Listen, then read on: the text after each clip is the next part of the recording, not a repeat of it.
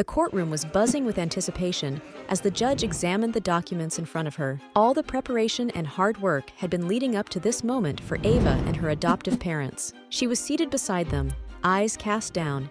As the hearing took place to finalize her adoption, the judge sensed that something was amiss, so she shifted her gaze to the young girl and prompted her to speak with one very important question. Ava hadn't spoken a word yet. She had listened in silence while her adoptive parents spoke highly of her, praising Ava and convincing the judge they were the perfect family for her. The judge had listened with positive body language, but that suddenly changed, and now she wanted Ava to speak up. Ava? The judge asked again. She had repeated the question, but Ava had no idea what to say. She could change the course of her future with just one answer, but will that be the right decision? She looked back at the ground, her heart pounding in her chest. This was it. Should she do it? The judge was getting impatient. She had asked Ava the question for a second time, but still got no answer. Then, suddenly, Ava looked up, stared directly into the judge's eyes, and said, "But what did the judge ask Ava? What did she say to stop the hearing? And will she make the right decision?"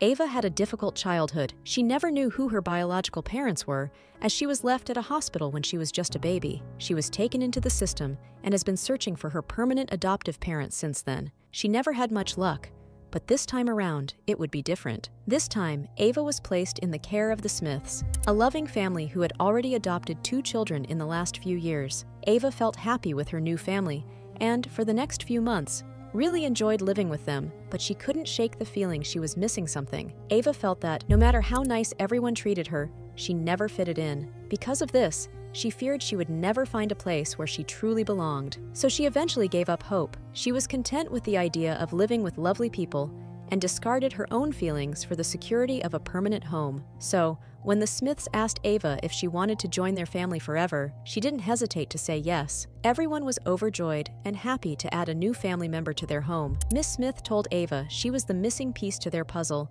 and now their family was finally complete, or so they thought. So the next day, the Smiths told Ava it was time to finalize her adoption. They had asked Ava beforehand many times if she was really sure about this decision. They assured her they wouldn't feel badly toward her if she changed her mind. But Ava told them she was sure. But was she? But little did they know this wasn't the case. Ava wasn't sure at all, but she was in a difficult position. Should she tell them about her doubts, or should she proceed and live in a steady, loving, and secure household for the rest of her life? Of course, Ava chose the latter. How could you expect otherwise from such a young child? So, the Smiths called the adoption agency and told them the good news. Ava's caseworker was over the moon and wasn't shy to let Ava know how proud he was of her. They scheduled a date for the court hearing, and as they said goodbye, Ava's caseworker said once more how happy he was for her. As the days passed on and the date for the court hearing got closer and closer, Ava couldn't stop thinking about the choices she had made. She started feeling more and more like the black sheep of the family, never really fitting into their plans and hobbies. But she wasn't going to tell anyone. She wondered why she felt like this. Why couldn't she be happy with the family she's got? She knew she had to be grateful for it, because not many children find their new forever home so soon. But there was something in the back of Ava's mind that she couldn't stop thinking about. Soon after, the day of the court hearing arrived. The Smiths were very excited and made sure to give Ava the best morning by baking her pancakes and pouring her fresh squeezed orange juice. They smiled and laughed at the breakfast table, talking about all the fun things they would do as a family. After breakfast, everyone went their own way and got ready to go to court. Miss Smith had bought a new outfit for Ava to wear and was proud to see her in her new clothes. Ava smiled and acted like she was just as excited as them, but in reality, she felt different. She felt scared. After trying on her new outfit, Ava needed some time to think all of this over. She felt the pressure of agreeing on the adoption. Now that they were about to go to court, things became just too overwhelming for the young girl. She needed to get away for a while, and so she did. Ava went outside while trying not to get noticed. Luckily, the Smiths were all occupied with getting ready and didn't notice her going out. Once outside, she started to feel better. She loved the feeling of fresh air and felt more relaxed immediately after. But one thought wouldn't escape her mind, especially now that she was outside. She realized no one else in the Smith family loved the feeling of being outside like she did. It wasn't even close. They were just different. Despite being such a young girl, Ava understood that she'd be an outsider for the rest of her life. The courtroom became a place that would determine the rest of her life, and somehow, Ava understood. Mr. Smith noticed Ava in the garden. "Come in, sweetie. We'll be late, and you'll catch a cold if you're outside for too long." Ava listened right away and went in. She shivered, not from the cold, but from the nerves once she put on her coat. Next stop, the court. They headed over to the courtroom and went through all the standard procedures. Ava's heart pounded in her chest as they walked through the hallway. Today would be the day she would finally, legally, belong to a family again. But instead of feeling happy, her stomach turned at the thought. Ava had no idea why she was feeling this way. This family would give her anything her heart desired. They would care for her and love her unconditionally. But something felt off. Ava felt like there was something else going on, but she had no idea what. She could just feel it in her gut. And now that they were on their way to the hearing, she felt only more pressured to figure out what it was that felt so off to her. But it was all the more confusing to be on her way to finalize something that she wasn't even sure of. The pressure was too much, and before she knew it, they arrived at the courtroom. The hearing began, and they all stood when the judge arrived. Ava felt a wave of anxiety wash over her, but she pushed it aside and reminded herself of the happy life she would live with this family. Ava's foster parents spoke first, praising their parenting skills and how much they loved and cared for Ava. They started by telling the judge an anecdote of the first week of Ava with them. They describe her smile during those first hours, her excellent table manners, and her excitement about her own bedroom. And that wasn't all. The Smiths had much more to say about the perfect life they had in store for Ava, but was it really that perfect? Then, they showed pictures of the family together and videos of them doing fun activities together, trying to persuade the judge that they were the perfect family for her. Ava knew they weren't lying. They were the perfect family, but maybe a bit too perfect for Ava's liking. There had to be something else. Ava listened in silence, her heart pounding with a mix of fear and anger. She was mostly angry with herself. Why would she want to find something negative about something that could be so good for her? Her future would be filled with possibilities if she were to be adopted by this family. If, at last, the videos and slideshow are over, the Smiths clearly made their case and were sure to keep on emphasizing their good intentions to the judge. Ava looked around and saw further members of the Smith family sitting in the courtroom. This meant that even potential uncles and aunts were going to get their hearts broken in the end. As the trial continued, Ava was sure the judge was fully convinced this was the right family for her. She hadn't spoken a word yet, but the judge hadn't asked her anything either. All Ava did was listen in silence and occasionally look down at her new shoes. But that was about to change very soon. Suddenly, Ava noticed a sudden change in the judge's body language. Where it had been open and relaxed the whole time, it was now a bit tenser, and so was her facial expression. She frowned at the paper before her and stuttered when she asked Ava's parents the following question: "Will you allow Ava to search for her parents post-adoptively?" Everyone in the courtroom fell silent. "Her parents?" Mr. Smith answered, confused. Ava's interest was now sparked. Even Ava herself has never met her parents. They cold-heartedly left her, as a newborn baby, all alone in front of a hospital. The judge isn't impressed. Sure, Mr. Smith had a point, but the judge had a reason to ask this question. She remained silent since the question wasn't answered. Mr. Smith continued to argue the question by saying, "We can't reward people like that for their behavior, right?" But the judge had her mind set on getting an answer. The judge looked at Mr. Smith with a serious face. "Answer the question, Mr. Smith," she said, stern look on her face. "Of course, we'll allow her," Miss Smith quickly answered, while comfortably resting her hand on her husband's upper arm. "If she ever wants to search for them, we'll support her." Miss Smith obviously tried to make her answer sound as confining as possible. She knew what answer the judge was looking for with a question like that, as she had done her homework before coming to court that day.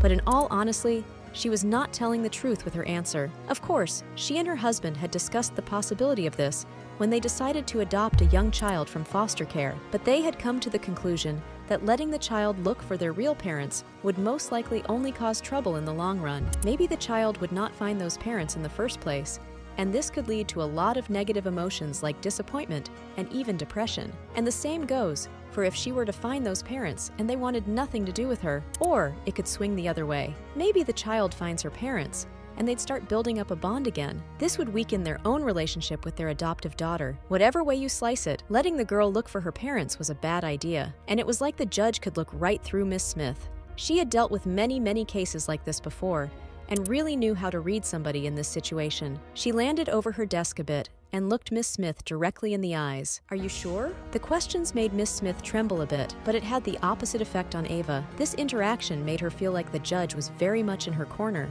something she did not really think was possible when the session started. Maybe she could finally be honest here. Ava hesitated before drawing attention to herself. If she were to speak up here about her truth, She could ruin any chance she had of a future with a loving family. She had no reason to doubt these people, but her gut feeling just was so strong she could not hold it in. Ava just keeps looking back and forth. She's looking at the Smiths the one minute, the judge the next. When she realizes that they are all looking at her, she decides to look ahead, just praying not to be the center of all the attention for a second. But this wasn't without any consequences. This internal monologue that Ava was having could apparently be read on her face, as when the judge glanced in her direction, she could immediately see that something was bothering the young girl. She immediately slammed her hammer down and calmed for a half-hour recess. Ava was caught off guard by this and expected that she would just go with her foster parents to be for the time being, but the judge specifically requested to see the young girl in her office for a bit during the intermission. But not everybody agreed with this. Miss and Mr. Smith first wanted to know what the judge wanted to discuss with Ava and why they could not be present during these talks. The judge could not expect to get useful answers out of such a young girl. Who knows what she would blurt out that she did not really mean? But the judge was not going to change her opinion because of some entitled parents. She had been doing this way too long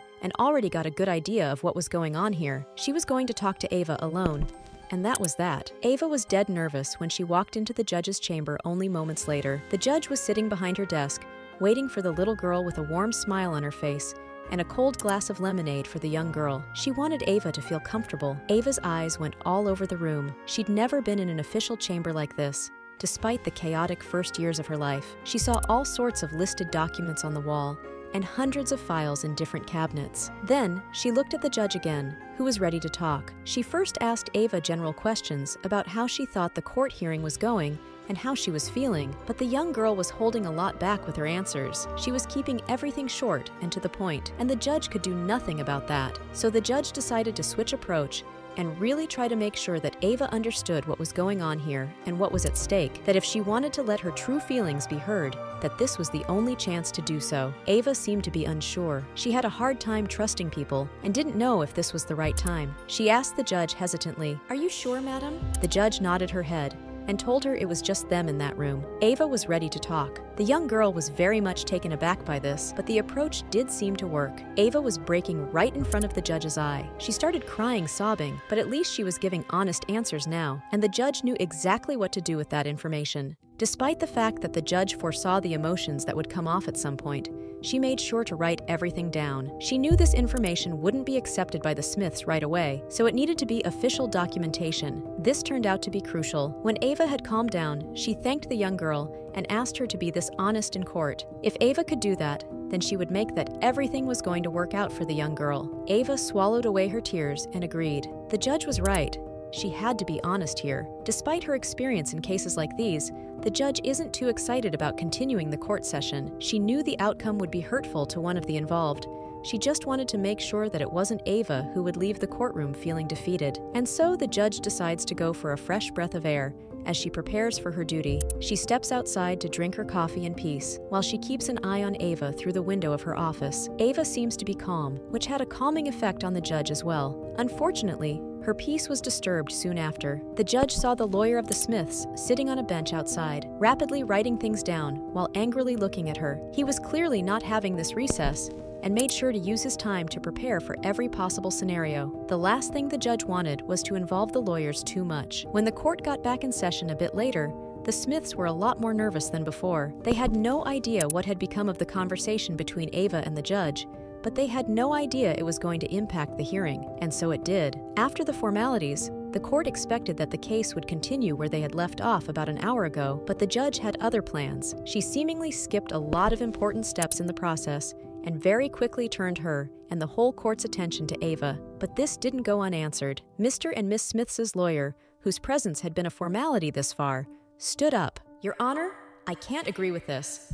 My clients are here to follow a simple procedure, and we were promised to continue the procedure right after recess." The lawyer, of course, was thinking about the Smiths family's interest, without being aware of the doubts of little Ava. He kept demanding to follow the procedure. The judge wasn't going to change her mind and overruled him, but he wasn't giving up. Didn't he realize he was making things only worse for poor Ava? Because when Ava saw this heated discussion between the judge and the lawyer, she held her head down the entire time. All these voices, all this discussion, all this pressure, because she had to make a decision. If she could have, she would have run out, but she didn't want to hurt the Smiths, despite her doubts, and she remained seated. The judge successfully overruled the lawyer and so she could carry on with her plan. It was time to shift the attention to Ava again, who was left with no choice but to speak up. Everyone present waited in tension as the judge started to introduce her question. Ava, I have one very important question to ask you, and I am going to need an honest answer from you. Are you going to be able to do that? Ava knew that this question from the judge was coming,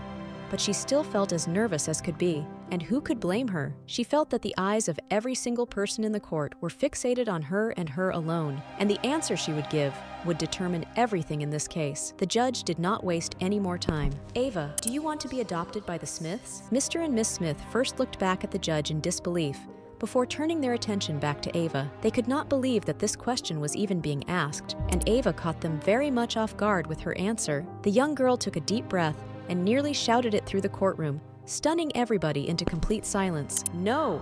The Smiths could not believe it, but Ava was also actually able to give an explanation for her rejection of them. This whole time, she had been wondering why the prospect of being adopted by the family had not seemed like a good idea to her, even though, at face value, it was great. But the judge made her realize that it did not matter that she could not think of a good reason. They were talking about adopting her. She was going to most likely be considering these people her parents for the rest of her life if she decided to go through with it. If there was ever anything that needed to feel 100% perfect, this was it. And seeing as this was simply not the case, then they should not go through with the adoption. Maybe it seemed like a bad choice, but Ava's feelings here were the most important aspect of the whole situation, and luckily, the judge helped her see that. A wholesome moment is what followed.